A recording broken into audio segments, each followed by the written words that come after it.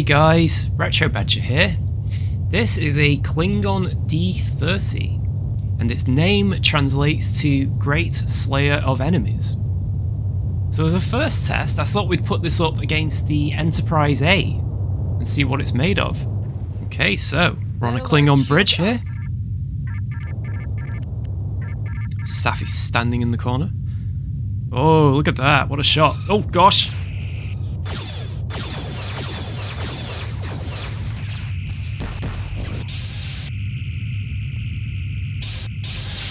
We missed.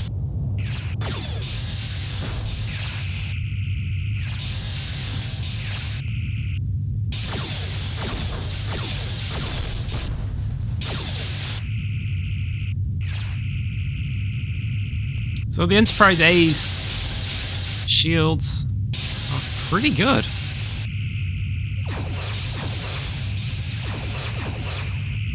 Of course, we have the movie era torpedoes. They had a change of heart?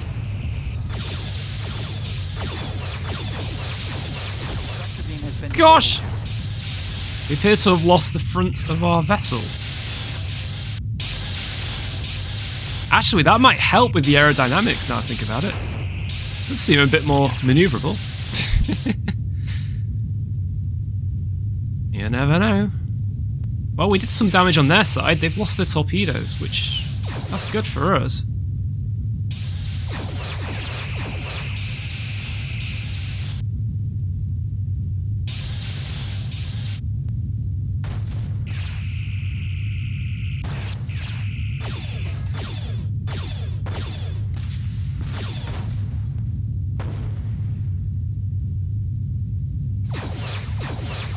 Okay.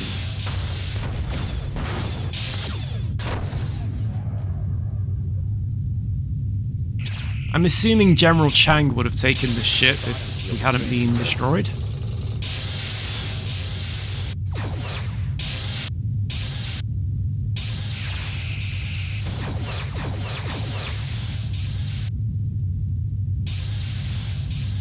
So I'm assuming this Klingon ship has more than one bridge then.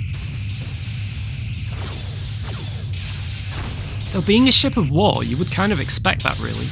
There should be so many redundancies built in. Oh! We got him! Wow, flying saucer. Oh gosh! Okay, well. Let's try that the other way around. Right. This feels more like home. Except... Okay, here we go. Ah!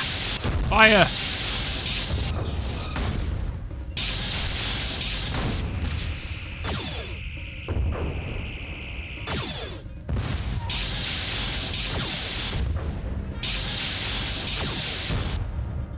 Oh, now a quick correction. This isn't the Enterprise A, this is the Enterprise Refit.